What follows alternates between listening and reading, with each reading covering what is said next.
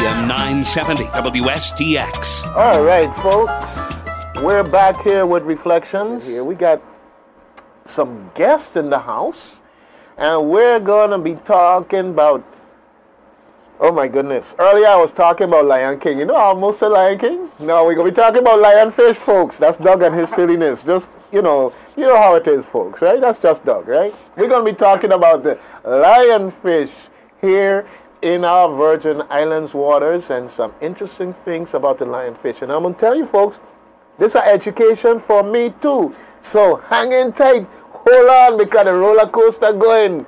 All right. Good. And for my guests, I want you to go ahead and introduce yourselves, and then we can get into the discussion. Okay. Hey, Doug. Thanks for having us. My name is Paulita Bennett-Martin. I am a graduate student here from Emory University, and I am a Fisheries Outreach Associate. Hi, I'm Holden Harris. I'm a PhD student at the University of Florida, and I work in fisheries science. All right. Okay. Well, it doesn't end there. Tell me how you found out about the Virgin Islands and lionfish, and what brought you here. Tell the story. We want to know. Okay. So the Department of Environmental Studies at Emory University was looking at areas that funders were interested in learning about issues with lionfish, where they saw populations of lionfish and didn't necessarily see markets for lionfish. And so their idea was to explore the potential, the feasibility for a market for lionfish as just one of the many controls that people are interested in for these populations. So that's kind of how we wound up here. In St. Croix was a fluke. We were looking at, well, do we go and we work in St. Thomas or do we work in St. Croix? Since the study is interested in the local market, and if there's feasibility for a local market, St. Croix seemed like a better fit because St. Thomas seemed to have a lot more bustling tourism, and we really wanted to focus on what the locals would be interested in. Okay. So now, my knowledge of the lionfish is that it's for the Virgin Islands that it's an invasive species. Yep. And as an invasive species, it ain't welcome you, figuratively speaking, and that folks out there have no mercy on the lionfish simply because having it to further populate is detrimental to other species that we want to have around here. And that's probably the breadth of my knowledge of lionfish in that context. I mean, other than pictures and what they look like and so forth. But you're doing a study, as I understand it. Yes. So what is your study about? What type of information are you looking for? Well, we're working with several different, I guess what we would call cohorts or groups of people. We're looking at the general public, general consumers. We're also looking at retail. That would be shop owners and restaurant owners. We're looking at tourist perspectives. And then what we are mostly interested in at this point is fishermen perspectives, because we really want to understand if lionfish can be fished and sold, if there's a potential for fishermen to be able to make money off of lionfish, while also helping to control the population. So that's what we're looking at right now. We've done a lot of surveys with the general public, but right now we've been more breaking into the fishermen community, because we really want this study to be steeped in what fishermen can do and how the study can potentially help what fishermen do. Holden, do you want to add to that? Yeah. So, have you ever seen the movie Alien? Yes. Doug? That's kind of what... I have a collection of every one of them. Yeah. So that's kind of what the lionfish are. It's like they're this perfect predator that brought over from the Indo-Pacific and released near South Florida about 20 years ago, and now they've made their way over into the Caribbean. So in 2008, we first saw lionfish here in the Virgin Islands, and since then, talking with the divers, talking with the fishermen, they see tons and tons of lionfish. They say they see thousands of them. And the lionfish, they've evolved in a whole different habitat, and they evolved hunting techniques that the fish here have never seen before. So they can shoot jets of water. They use those big, beautiful fins to kind of corner fish into a hole and then eat them. They're really successful, and they eat tons and tons of little fish. So this is a problem because they're eating the little snappers, they're eating little groupers, and they're eating the same fish that the snappers and groupers eat. So we know that they're really bad for the environment. And that's why a lot of people are interested in trying to find a way to control lionfish, because on top of being really, really good hunters, nothing seems to eat them. So what we think is humans can eat them. And elsewhere what we've seen is humans have started eating them, and they're pretty tasty. And that's why we're trying to see if there's a market here in St. Croix. Well, you know, I think it starts with this discussion. And for purposes of our public out there, these folks ask me about the alien, and then we mention a perfect predator. Well, a perfect predator is something that comes in to the environment, and it can kill and eat everything, but as you pointed out so well, nothing else goes after it. So all of a sudden everybody is at the mercy. And I love my snapper and all these other fish that we have here, but if they keep eating the little one, then eventually they're going to be even more scarce than they already are now. Okay, now one of the things I'll throw out to you is and depending on how the funding lines up and everything else, the real answer after you get past the fishermen and catching them is whether or not people are interested in eating lionfish. So what I'm going to tell you is that in the Virgin Islands, and maybe it's a Caribbean thing, but I grew up here, and I'm going to tell you, we got a thing called a fish fry. Okay? Yeah. So when you all set up a situation where there's some incentive for the fishermen to catch them and come in, and you have a taste of St. Croix lionfish, people going to come out in droves because they want to know. Because for most of us, I've seen the lionfish in pictures for the most part, but not real life, and much less to say that I've eaten a lionfish flesh to say that I know how it tastes. And I think that that's something that's the next step, if you can, as much as possible, to push toward getting the consumer context, because the fishermen may be able to catch them, but if the community don't have a taste for it, sure. And don't underestimate the Caribbean in terms of exotic foods. Yeah. And I'm saying in that sentence, in that all of a sudden we have the possibility of it being an exotic food. Yeah. Certainly, and that's definitely been an obstacle in other parts of the Caribbean. I have experience in Belize. My family's Belizean, and I've been working there since 2012. The lionfish have definitely had a huge impact on the reef fish through Belize, and that's vital to our everything, our economy, our culture, everything. So there's been a big push to hunt the lionfish there, but exactly what you're saying, people weren't used to eating the lionfish. They thought of it as poisonous. You always hear that right away, when in fact it isn't. It's venom. The spines on it are venomous, but the meat is not poisonous. The fish itself is not poisonous. It's actually quite delicious. We've eaten it several times just in our short time here. But as, like you're saying, with outreach and awareness building, people have now started to go to the restaurants and ask for lionfish, or go to the markets and ask for lionfish. But it was a hurdle that people had to work through, because also, I would say that a lot of locals back home for me, they say, we don't want that because it's a pest. They don't see it as what they normally eat. But you can't underestimate the delicacy and like people being interested in trying new things, and that's how you have to kind of work at it. And we are, what you just said with the fish fry, so the end of the month we're going to be putting together a lionfish cook party, and probably at El Tuna Lagoon. We're talking to a few people to work with us on that. So we are going to do something where the public could come out and hang out and try some lionfish. Well, you came to the right place, because WSTX is a community-minded station, and we will get the word out. So from today on, you keep in touch with us as far as getting the word out. We'll get you the date and time when we're doing it. Definitely. Fish fry, I don't know, it's going to be like a tasting type of thing, free tasting. Hey, I know quite a few people who, when they hear free, they come book it up, ready to go.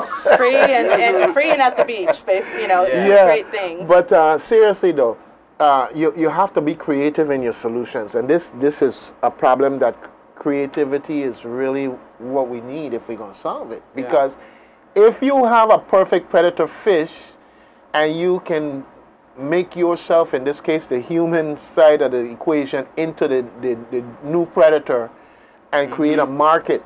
Yeah. The fishermen benefit.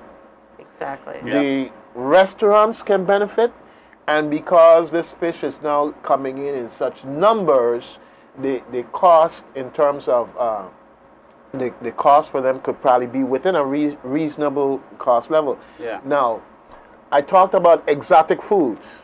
One of the problems when you say exotic foods is that very often the things that are exotic are also endangered. And in this case, we don't have that problem. We got something that it got too much lionfish around. We need to get rid of you. And this is a constructive way to deal with that.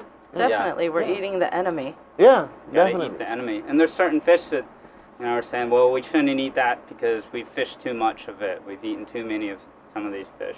And we're not here to study that at all. We're here to study there's lots and lots of lionfish, and we know that they're bad for the environment. So if we can remove those, we can help the environment. And that, in turn, not only does it help the fishermen by catching these lionfish, giving them something to make a little bit more money, but then it helps prevent the lionfish from overeating the other reef fish. Yes. So it helps them all across the board.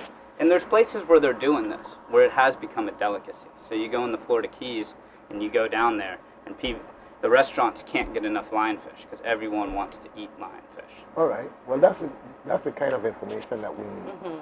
It's being sold at Whole Foods now as well, so it's being adopted by major chains too. So there's a lot. There's enough to, and we're good at eating our way out of species. So Yeah. Well, the thing here for me is the debunking of myths and stereotypes is important because, like you said, when I hear lionfish, I think poisonous. Yeah. And nobody really explained or talked about, well, it's the spines that are poisonous, not the fish itself. Okay, that makes sense. I understand that. Yeah. In that context. So that's something that has to be pushed, that, hey, folks, it's fish. It ain't poisonous fish. It's fish. The spines on the fish have venom in it, but not the fish itself. And then by having this type of fish fry out at Lagoon where people could come out and taste it for themselves and say, yeah, okay, tastes good. We can develop a market for that. certainly. And what we want to do is, we have some ideas. We've seen what has been done elsewhere in the Cayman Islands and the Florida Keys and such. But what we want to do as researchers is we want to come in and we want to talk to the people here to find out what's going on here in St. Croix before we make recommendations for moving forward. We think that too often people come in with these ideas as, hey, this is what you have to do. And so that's what we're doing here in the research phase of this project. So that's why we're doing these interviews. Ideally, we want to interview every fisherman. We want to interview every person that buys fish to find out what's the culture here, what are you already doing before we tell you what we think you should be doing. Well, folks, there's more information available on Facebook. And what I'll tell you is if you're looking for them on Facebook, Lionfish Study will probably bring it up, okay? But if you have a problem with that, you just can put in the URL for facebook.com/lionfishvi. Okay, we got them here in the VI. Remember that, Lionfish VI. And they are a problem for us because we have enough issues with bleaching of reef. We don't need the lionfish to now come on top of that and be cornering the few fish that are populating our reefs and otherwise bringing the other edible fish here. So we're looking at a win-win situation here. If we can turn lionfish into a marketable fish, we can use the human consumption as a way of bringing into control the otherwise exploding population. Yeah, exactly. That's killing off all the other fish. Okay, fantastic. And if I could add one more thing, if fishermen are interested in talking to us, the Facebook page is excellent. Again, facebook.com/lionfishvi. We'll be at the Frederiksted Rhythm Festival as well doing a little bit of awareness. So if someone's right. curious about stuff, or if you're a fisherman that wants to speak with us or do the survey, which we do compensate you for taking that time. So please check us out. Wait, no. Wait, you just said something. Fishermen, are you hear that? They're paying you to be involved in a survey. Fishermen, are you hearing that? So in addition to sitting on the side of the road selling your fish, you could have them stop by and talk with you and whatever, and through that you could make some money. All right, fisherman, I ain't hear a better deal than that one there yet. Okay, great. I am happy that you came by here today. Now, in terms of contact information for the future, how do the fishermen or anybody else for that matter get in touch with you? We've got contacts here we can leave at the station. We've got the Facebook page, and then I'm happy to give my email address out over the radio if you think that's helpful. Well, I think what you're going to do is leave that information with me so I can start talking about it in the course of the event. There we go. Because you might mention it now and then people might forget, so forth and so on. Now, so we'll leave a few of these actually with you. Okay, and all of these faces are people who are here and involved, or? The top 4 are, yes, that's me there. This is Holden. And then Kate is working a lot with the consumer surveys and interviews, so if you're a restaurant interested in this, right there. And Natalie's also working on the fisheries team as well. Okay, and there are 4 other people, and just in general terms, what are their roles in terms of? So Dr. Page here is our GIS specialist. Dr. Evans is an advisor to the students from University of Florida. Dr. Sweeney Tooks is an anthropologist who also helped design the research. And Dr. Yandel is the Emory professor and the PI on the project. So she's the top dog, basically, right here. And we have this broad team of cross disciplines. We have spatial mapping, we have economists working on this, we have fisheries scientists working on this, and anthropologists all working together. And you might see us walking around too. When we're out, we have these shirts with lionfish on them. And we're going to leave you one. Okay, we brought one for you. Fantastic. All right. Well, I asked because I will incorporate this into the stuff that I use, whether on Facebook and so forth and so on. So thank you. I can explain that, and that they will say that the familiar faces are the top 4, and the others are other hard hitters that are involved in the behind the scenes. And they come, but they only come for short periods of time, whereas we're here for the 3-month stretch. So have them call us. Okay. Well, I'm going to be talking about this, and I'm going to integrate it into my ongoing discussions, and I'm going to share it with the other hosts, because here we have an opportunity to further grow a sector of business, as far as I'm concerned. This is nothing but potentially beneficial to the fishing industry and the fishermen here. So this is a win-win situation. There's no downside to this. The only downside is if we sit back and do nothing and let the lionfish just come in and destroy our supply of fish, ultimately, because that's what it breaks down to. If we sit back and do nothing, then we're going to reap what we sow. Yeah. Very true. Yeah. So I'm glad that you had a chance to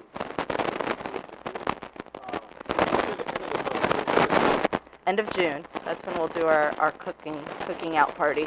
And we'll be doing grilling and frying. Okay. Well, before you leave here, I will make sure that you get my contact information accordingly, because whenever you have any type of milestone thing that's happening, just give me a heads up. Send it over to you. Yeah. Okay. And we'll get it out between the various hosts that we have here. We'll get it out. Okay. Because the important thing here is that this benefits the Virgin Islands left and right. It's just like in your face. Okay. Duh. Okay, I'm so glad that you came in here today. Thank you for having us. This just makes sense. Okay. We think so. Yeah. So definitely, I want to wish you both the best. Thank you. Thank you. Feel free, if any way that I can be of further assistance in getting the word out. Definitely the fishermen. See, because your fisherman may not necessarily be on Facebook. Yeah. Right. And that's why I was asking you about contact information, because you're going around to the fishermen and dropping off the cards? Yeah, we've kind of been hitting up just anyone we see that looks like a fisherman. We stop by, give them cards. Some of them take surveys right there on the spot. We're hitting a few of the regular spots like Lorraine and the different docks. And so we have some normal spots, but it's also a lot of searching because everyone's not in one place. They're all over. Yes, yeah. Well, you heard it here on WSTX, folks. If you're a fisherman, fisherwoman, your family, friend, whoever involved in the fishing industry, you have people here on St. Croix doing surveys about the lionfish, and they're paying you to take the survey. Okay? I don't know how to break it down any better than that. Okay?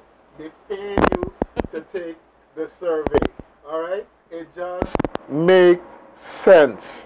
Okay? So definitely, when they come your way, give them that Crucian hospitality, smile, handshake, the whole 9 yards. Take the survey, be a little bit richer, and just understand that this is the possibility of opening up new markets for you with our restaurants here, in our community in general. And now I know that the fish is edible. I'm looking forward to my tasting. At the end of the month, folks, we're going to have a little mini fish fry, if you want to call it that. And I'd like to say thank you, too. So we've talked to maybe about 16, 20 fishermen so far. And you got the Crucians here. You guys are the friendliest people. It really, they've helped us out with our research, and, we try to make the survey, nice and easy, painless. It's only about 10, 15 minutes. All right. But they've been so friendly, and if any of them are listening, I want to say thank you to all the hospitality everyone's shown us so far. Department of Tourism, you hearing this? Definitely. Okay. Oh, man. They're so nice, everyone. They're giving us mangoes and smiles and great times. All right, fantastic, fantastic, fantastic. We love to hear these type of things because that is our nature. That is our nature, to be embracing and friendly and otherwise accommodating. And in this case, you just never know. You just never know who you're talking to on St. Croix. I was telling someone the other day about this, that at one point in time here in the Virgin Islands, and probably in the States too, but come 6 o'clock in the afternoon, everything stopped because you had all my children and all of this stuff when the soaps were in. Okay, come 6 o'clock, everything stopped. Don't do nothing to harass your parents or whoever, because they will throw stuff and leave me alone, let me watching the soaps, okay?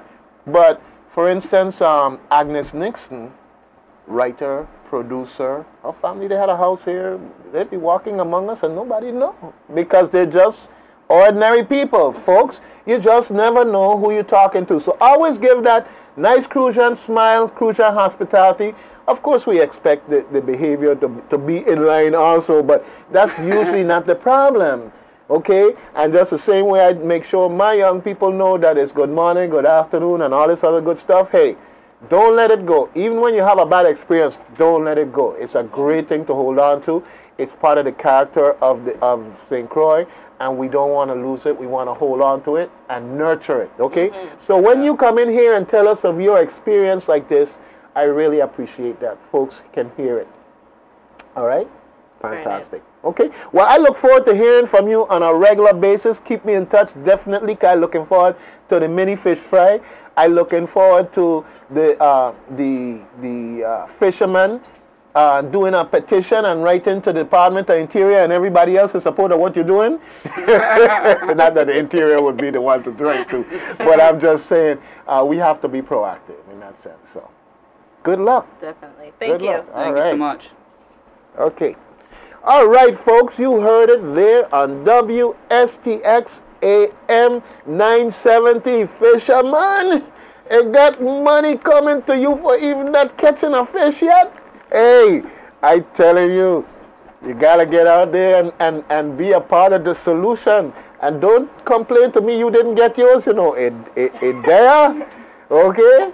All right, so you got to go out there. And now, people of the Virgin Islands, people on St. Croix, I learned something very interesting today.